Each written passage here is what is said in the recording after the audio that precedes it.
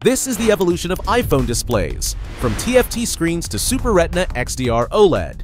The first iPhone presented by Steve Jobs in January 2007 used a plastic display, but just 11 days before the official launch, Apple announced that the model going on sale in June 2007 would ship exclusively with a glass screen. Thus, the original iPhone featured a 3.5-inch TFT LCD display with a resolution of 320 by 480 pixels and a pixel density of approximately 165 ppi.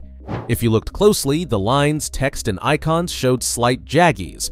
Apple did not publish official brightness or contrast specifications, but independent testing at the time indicated brightness levels around 350 to 400 nits and a contrast ratio typical of TFT panels from that era. The display, refreshed at 60 Hz, was protected by the first generation of Gorilla Glass and introduced multi-touch, one of the most important innovations in smartphone history.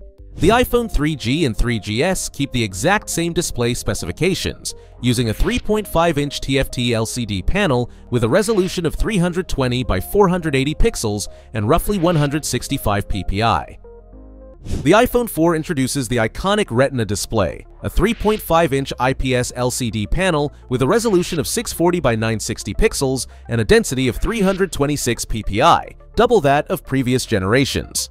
The term Retina describes a display with a pixel density so high that, at normal viewing distance, the human eye can no longer distinguish individual pixels.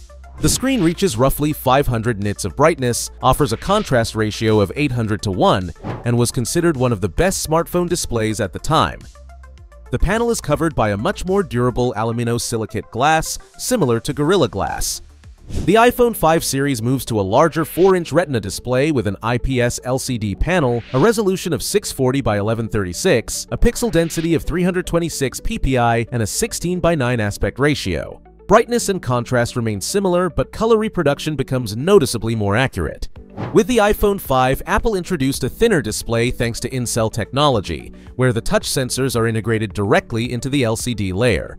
The iPhone 6 generation arrives in two sizes, 4.7 inches and 5.5 inches, delivering higher resolutions and more pixels on the Plus model. Brightness stays around 500 nits, while contrast improves to 1400 to 1 on the iPhone 6 and 1300 to 1 on the 6 Plus.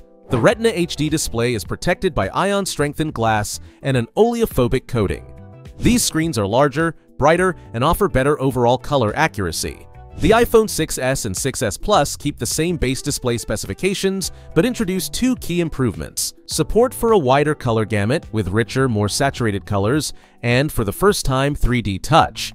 The iPhone SE uses a 4-inch IPS LCD with a resolution of 640 by 1136 and a density of 326 ppi, inherited directly from the iPhone 5s. The iPhone 7 lineup doesn't change display size or resolution, but noticeably improves image quality. The screens now support the P3 wide color gamut, reach about 625 nits of brightness, and use dual-domain pixels for wider viewing angles. The display is protected by ion-strengthened glass and an oleophobic coating that resists fingerprints.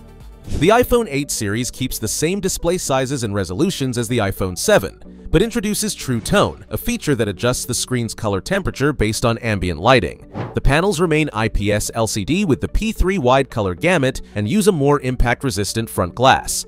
The iPhone 10 marks a major shift. It's the first iPhone with an OLED display, the first without a home button, and the first to introduce the notch. It uses a 5.8-inch Super Retina OLED with a resolution of 1125 by 2436 pixels and a density of 458 ppi. The display offers practically infinite contrast, 1 million to 1, around 625 nits of typical brightness, with support for HDR10 and Dolby Vision.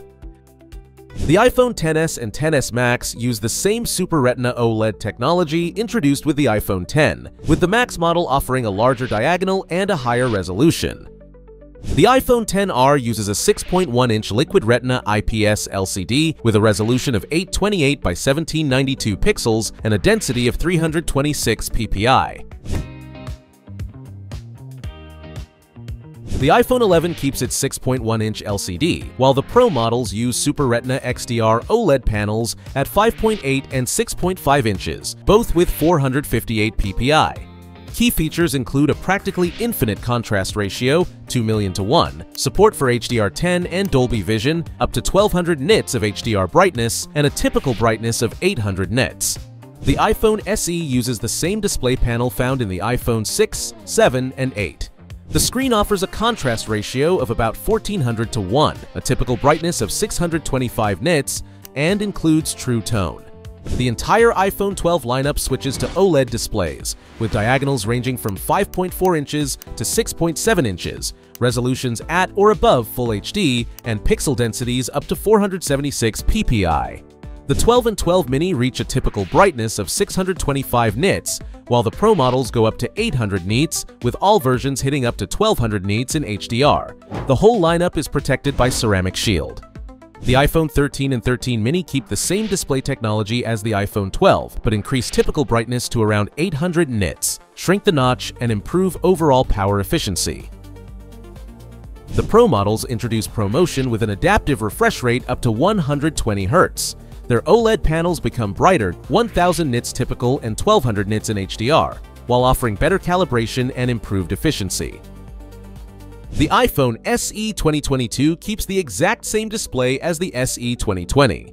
With the iPhone 14 series, the standard models keep the same sizes and resolutions as the previous generation, using 60Hz Super Retina XDR OLED panels with practically infinite contrast. The iPhone 14 Pro and 14 Pro Max upgrade to LTPO ProMotion panels at 120 Hz, retain the 6.1 and 6.7 inch sizes, and increase brightness to 1000 nits typical, 1600 nits HDR, and 2000 nits outdoors. The Pro models also introduce Dynamic Island and always-on display. The iPhone 15 and 15 Plus keep the 6.1 and 6.7 inch sizes, but adopt Dynamic Island for the first time and feature a brighter Super Retina XDR OLED panel with 1000 nits typical brightness and up to 2000 nits outdoors. The iPhone 15 Pro models continue to use Super Retina XDR OLED with ProMotion at 120 Hz, but move to thinner bezels enabled by the new titanium frame and offer better panel uniformity. They also include always-on display, Dynamic Island, and ceramic shield protection. The iPhone 16 and 16 Plus keep the same display sizes and the same 60Hz Super Retina XDR OLED panel with practically infinite contrast. Brightness remains at 1000 nits typical, 1600 nits HDR, and up to 2000 nits outdoors. The iPhone 16 Pro and 16 Pro Max increased their screen sizes for the first time to 6.3 and 6.9 inches, using Super Retina XDR OLED displays with adaptive ProMotion up to 120 Hz. And the series adopts the thinnest bezels to date, along with ceramic shield protection. The iPhone 16e keeps most of the characteristics of the iPhone 16 display, but offers lower brightness. The iPhone 17 series delivers some of the most advanced displays yet, with every model using LTPO Super Retina XDR OLED panels with adaptive 120 Hz refresh rate, HDR10 and Dolby Vision support, 1000 nits typical brightness, 1600 nits HBM, and up to 3000 nits peak.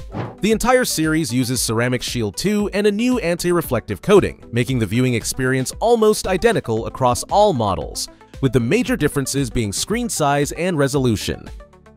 The same specifications apply to the iPhone Air, which uses a 6.5-inch display with a resolution of 1260 by 2736 pixels. And that was the evolution of iPhone displays. What do you think is the most important change in this entire evolution? Let me know in the comments. If you enjoyed this kind of video, make sure to subscribe to our channel, and if you give us a like and leave a comment, it really helps us out. Thank you.